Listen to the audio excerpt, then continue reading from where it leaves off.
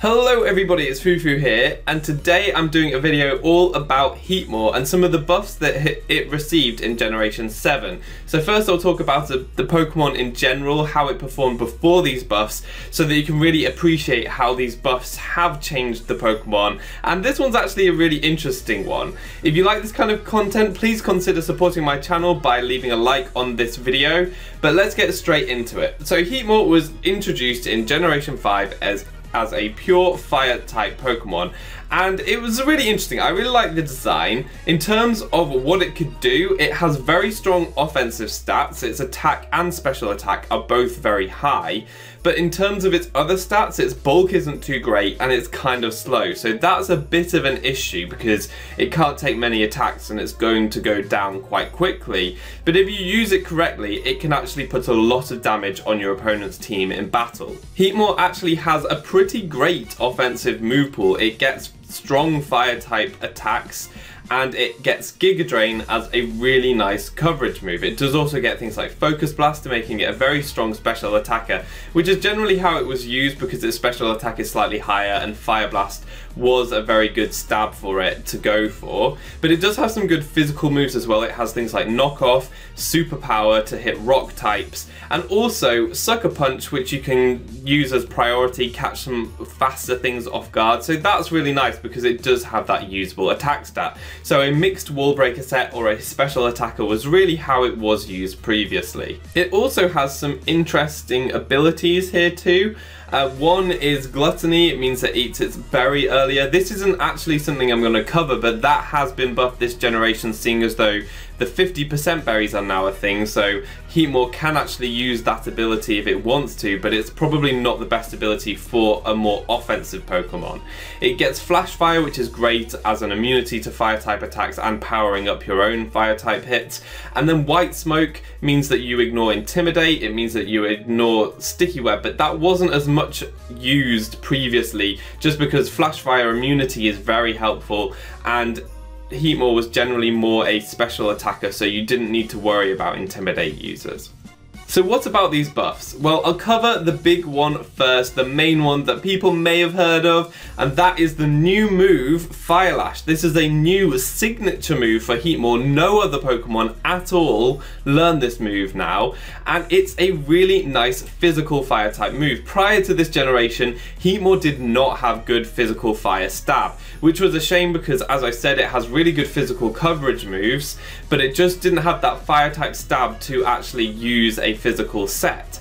Fire Lash, this signature move for Heatmor, is the move that it was wanting. It's a base 80 power fire type move, it's 100% accurate, and doesn't really have any drawbacks, which is quite cool for a fire type move. A lot of them, the special moves like Heat Wave, Fire Blast, Inferno, Overheat, they're all inaccurate, so it's nice to have a very accurate fire type move there and without any recoil or anything. And it does have an added effect in that it reduces your opponent's defense, which is so good. That is so good because you can break down the opponent's walls that would potentially otherwise be able to take on Heatmor. If they resist that attack, if they resist the Fire Lash, it doesn't matter because you still get the defense drop and you can go for one of your coverage moves like Super Power. And it's actually really great. So this Pokemon can break through walls, it can weaken faster things if they want to try and switch in to pick them off with a Sucker Punch. It's just such a great spammable move, and it's a bit of a shame that other things don't get it because it will be such a useful move for so many other Pokemon.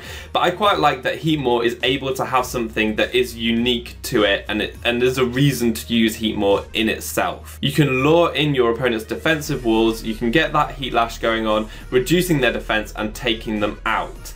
What's the best way to use this? Well, obviously a physical set would be great, or at least a physically oriented set, but you can still run some of that special coverage. Giga Drain could still be nice for covering for some rock types or ground types or water types especially that might want to switch in. So Giga Drain is still an option there if you want to run a mixed set, but generally it's got good enough physical coverage to run a physical set. And though its physical attack is lower than its special attack, I would argue that Fire Lash makes its physical sets more viable than special sets now. So really a massive change for Heatmor and a big reason to try it out, because the move looks cool and it's a really great move.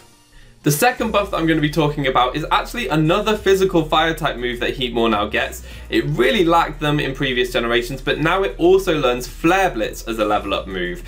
It's more powerful than Fire Lash, but unfortunately it does have the negative effect of recoil, which isn't great for fire types that are already weak to Stealth Rock, but that immediate power could be a reason to run it over Fire Lash. If you just want a really powerful wall breaker, you can put a Choice Band on Heatmor. It gets fantastic coverage, so you could run things like Flare Blitz, Superpower, Knockoff, even Sucker Punch, Thunder Punch. It gets really great coverage options, so not many things would be able to switch in safely on this, and Flare Blitz would hit so hard. So if you want immediate power, then you can definitely consider running Flare Blitz. You could run the combination of Fire Lash and Flare Blitz, but I think that really the only reason you'd want Flare Blitz is for immediate power with a Choice Band, so you're not going to be switching up moves. But it's a nice option for Heatmor now to have, and I do think that it's worth consideration. The third and final buff that I will be talking about today is Z moves, because I do think that, again, it gives Heatmor more options than it had before, so I think it's worth noting. I know everything gets Z moves. We're not actually talking about offensive Z moves here. We're talking about status Z moves, because it gives Heatmor some utility that it wasn't able to do before. The first one I'm going to talk about is Z Snatch. This is a way for Heatmor to boost its speed significantly. The only way it could do that previously would be with Flame Charge. Now it can get a +2 boost in one turn with Snatch. I think that's pretty cool and worth noting. You can then try to sweep with maybe a special set, just because you do have coverage and it's got a bit more immediate power than its physical set. Its special attack is slightly higher and its special moves are a bit more spammable than Flare Blitz, which will obviously take you out over time. But yeah, I do think that this is a potential step that you could try. The second Z move that I want to mention here is something that I've actually taken inspiration from Pyrotoz, aka Tommy. He's a great YouTuber and one of my inspirations actually. He uses some really cool sets on Pokemon Showdown, and he used a Z Stockpile Heatmor, which I just kind of blew my mind slightly. This was way back in the day when Fire Lash was first introduced, and it basically turns Heatmor into what is normally a frail offensive Pokemon into a bulky attacker, which I think is really cool. So you can set up some stockpiles on things that actually normally would probably beat you, and so get some defense boosts. Heatmor's HP is actually really high already, so if you can just boost up those defenses, Heatmor becomes very bulky. You then can go for Z Stockpile once you've got your defense boost, heal yourselves back up to full, and then start going for Fire Lashes to break down the walls or anything else that tries to switch in. It's a really, really cool set. I think it's a stroke of inspiration from Tommy. I'll link his video of him using it with relative success on Pokemon Showdown in the description below, so do check that out. But I think that it's a really cool, different way to use Heatmor, and Z moves have given this Pokemon some other roles. So rather than just being a wall breaker, it can actually sweep and it can actually be a bulky attacker. So those are some really cool ways to use Heatmor. I hope you guys have been a bit inspired from this video. I really want you to try out Heatmor because it doesn't get the attention that it deserves. I think a lot of Gen 5 Pokemon actually do slip under the radar, and this is definitely one, but now it does have its signature move Fire Lash. You really have a reason to use it. Definitely worth using just for that. But that's going to be all for today. I hope you found this video interesting. As I said, please leave a like if you do like this content. It helps out the channel massively and it does let me know what you guys want to see. But that's going to be all for today. I've been Fufu, you've been awesome, and hopefully see you next time. Goodbye.